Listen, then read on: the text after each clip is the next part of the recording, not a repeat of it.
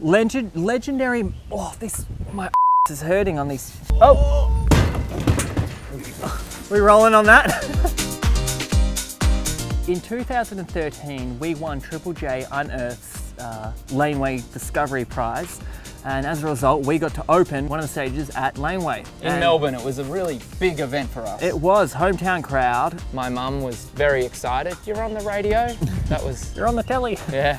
I got very starstruck upon seeing Hein and blabbered my life story to one of the lovely girls, and she didn't take to it very well. Yeah, all the while I was trying to kind of negate the conversation and just sort of smooth things out, because Monty was at full steam ahead, and we got out of there with not much damage, but yeah, I don't think there's going to be any Hein CL collaboration anytime soon. We wish them all the best.